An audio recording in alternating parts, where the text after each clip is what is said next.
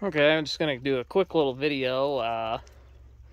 There's no videos on YouTube of this, but I just was out here doing, just running this little diesel engine, and I had just rebuilt this engine. I did a full tear down, and I put everything back in. I retorqued everything, but when I was just running it just now, the thing started running away on me. It was doing diesel runaway on me. I couldn't believe it.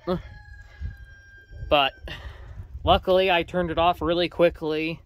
I was able to shut it down in like a couple seconds, so it didn't do anything to it. We restarted it after and ran fine. But just in case I'm making this video, just in case this happens to you, your best situation, because I had shut off the fuel. What I was doing, I had it revved. Let's see. I was revving it, and I revved it full throttle, and then I noticed something was off. I noticed it was revving way too high, so I let go, and I let it go back, and it still was continuing to rev way too high, and that's off. So I knew it was running away in that moment. So what you want to do is, if this ever happens on this engine with you, use the decompression valve and hold it till it turns off. It'll turn off pretty quickly. But that's your emergency shut-off. Hold down the decompression valve and it will turn off.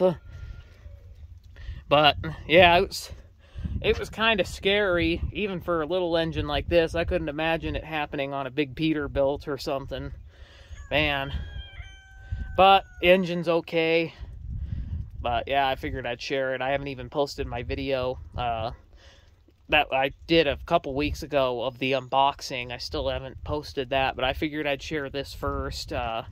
So letting you guys know, if you ever have diesel runaway on one of these little China diesels, that's what you do, because your fuel shut-off won't work, and it's going to take you too long to block the intake. So just do that, and it's an emergency stop.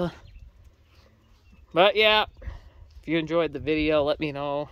Let me know if you've ever experienced this on any of these little China diesels.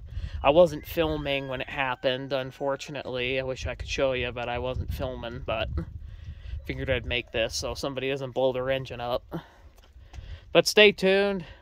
Mind the trash and string, but a little messy. But that right there, that rototiller, is what that engine's going to be going on. I'm going to do a tear down into that and rebuild it. But stay tuned if you like that kind of stuff. Like the video. See you next time.